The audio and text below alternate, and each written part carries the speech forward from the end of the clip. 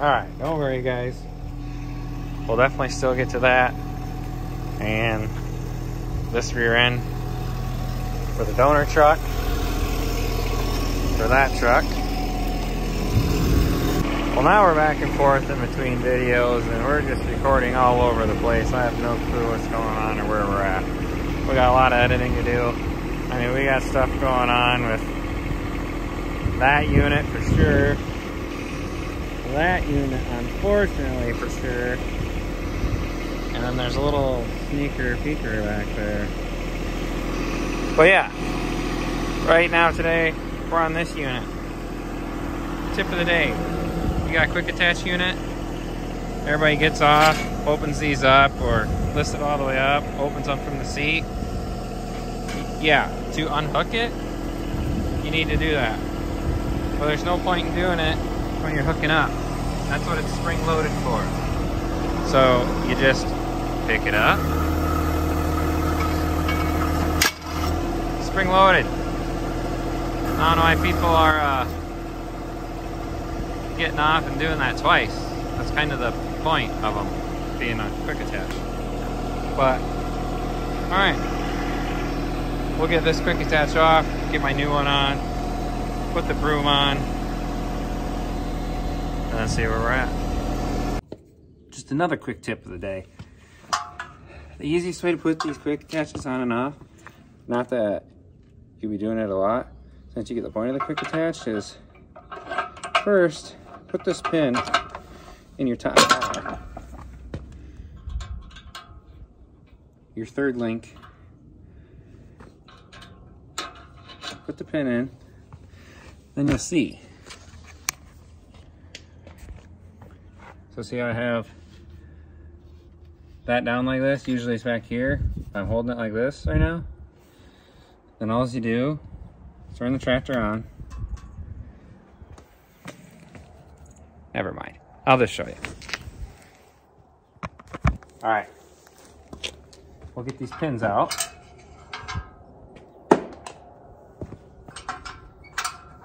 Easiest way to do this. So this is already being held up by this.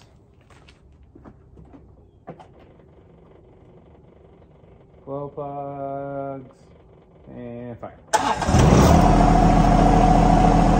So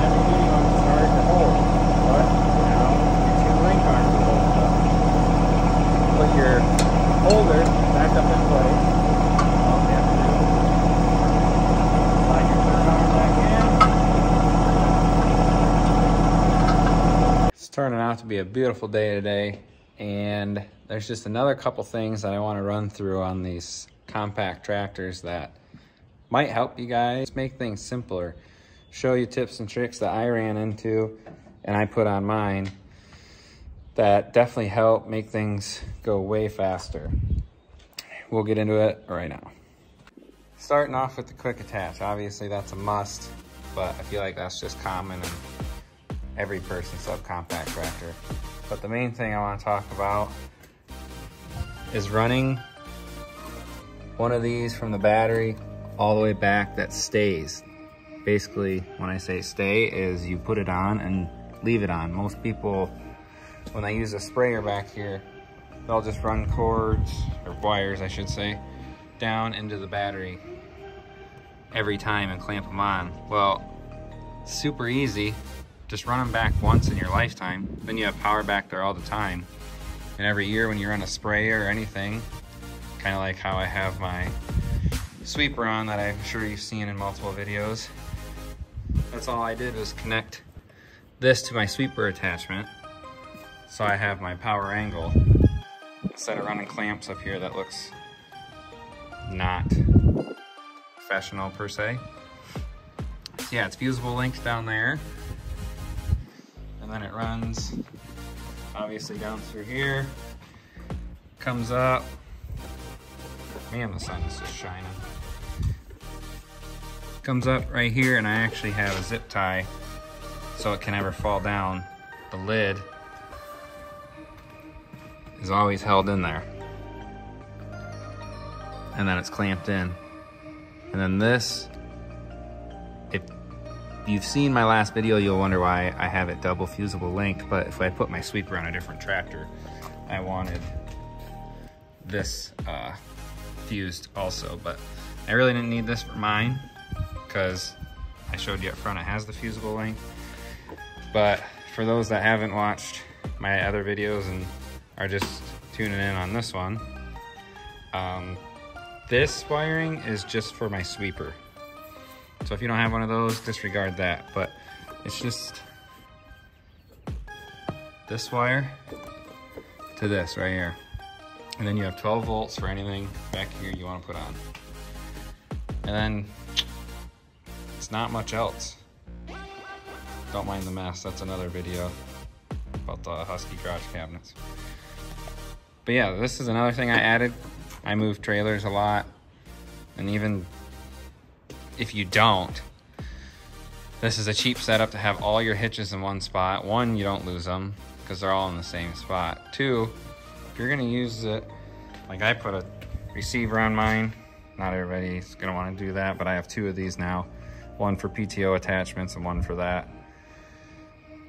And like my box scraper and weight box still fit on with that. But it's just so much easier. Instead of running and going, they're just there. There's not much else that's custom on this one, besides, you know, options from the factory. I mean, this has the controllable deck, hydraulic deck from there instead of on the lever like everybody else's comes from factory. But like, obviously lights are nice, but that's common too. I mostly just wanted to show you guys the 12 volt supply to the back, make life simpler, and that, because not a lot of people do that. But the only other thing would be a safety thing, which I don't recommend to do, but I did, only because I can't recommend to do it. Literally take a wire, 2 spade ends, clip it right in there, and then when you're getting on and off your tractor, it doesn't shut off.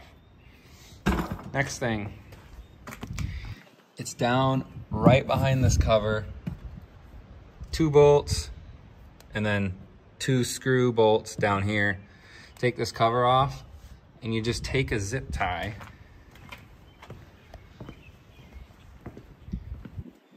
See if we can see it in here.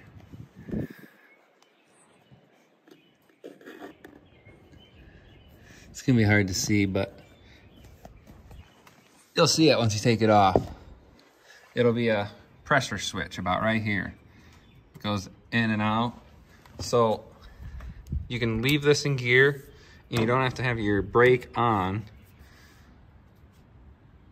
basically, to get off the tractor, and or with your mower deck on, when you hit reverse, it doesn't, I think that's the main thing. When you hit reverse on the mower deck, it doesn't shut the deck off. There's nothing more annoying. The only way to go in reverse, like it says here, is you have to hold this down to go in reverse. So that's the main thing it does. When you take the zip tie all the way around that and pinch it together, then you can go reverse forward, doesn't matter. It won't kick the deck off like it does from factory. That's the 2 extra simple things I did, but that's about it. Here's another glimpse of that wiring that comes up to your 12-volt supply.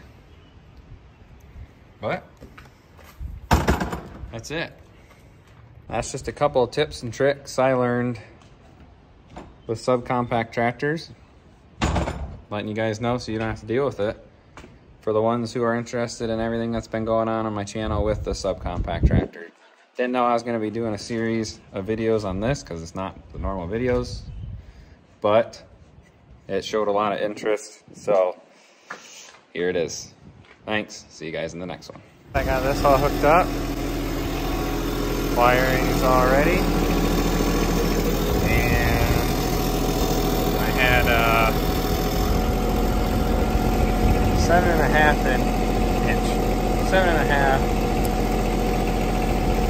amp fuse, and it popped.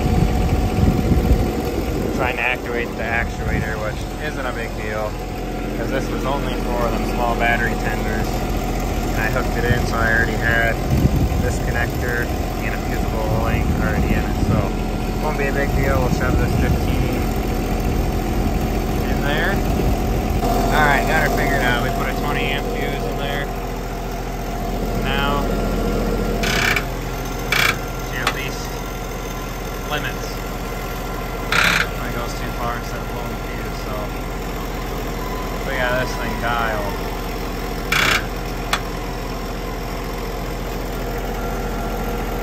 And a lot.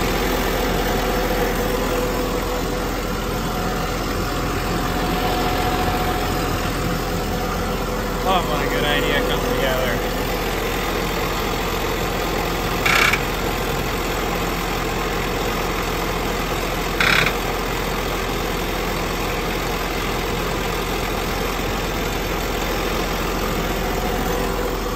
Foot wider than the old one, and this is exactly how I want it now. These bristles are much better than the old one. And I have hydraulic tilt. Well, electric to hydraulic. So yeah, look at them. Wires down there taped up so they're black. Good hit here with this new attach. May still raise this up right here so that don't get close, but I mean it doesn't need to go.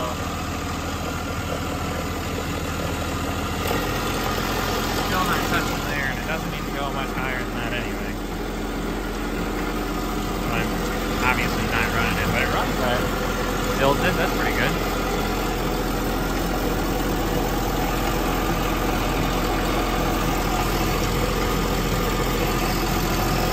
Perfect.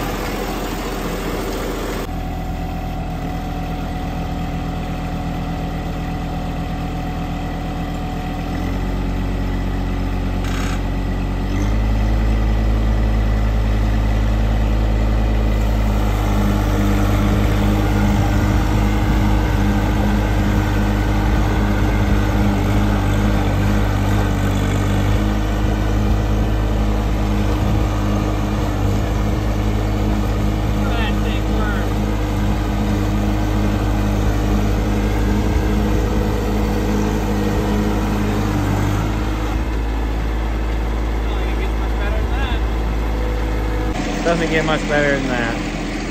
Well, on to the next project.